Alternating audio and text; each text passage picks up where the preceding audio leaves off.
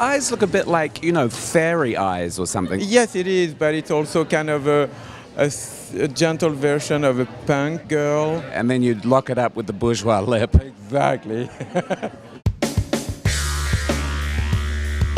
We wanted it to look very chic, very clean off the face, and Joseph liked the idea of very like his woman being very done. But at the same time, I wanted to make it a little bit more modern.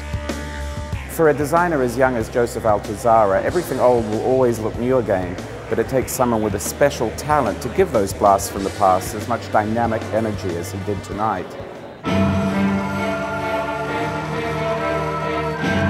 It kind of started with the idea of Kate Moss in the 90s, like that parka over the bias cut dress. It was really something that I was thinking about at the very beginning, how women dress and what they need.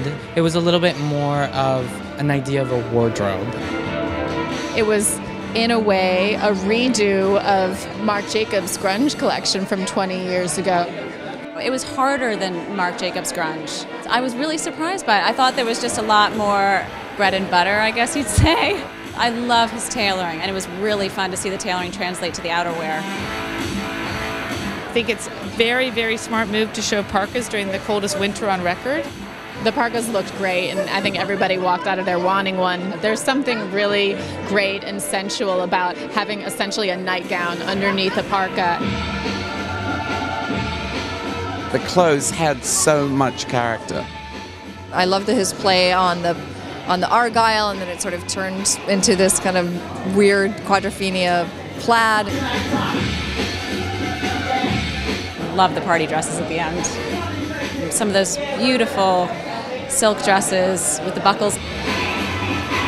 This, I think, said, I can tailor things, I can make things that seem like you've had them before, but they're much more nuanced than you've had them before. That was a canny collection because it was both very commercial and that you actually wanted it piece by piece, and it was very editorial. So it gave you both, and that's very rare in a young designer.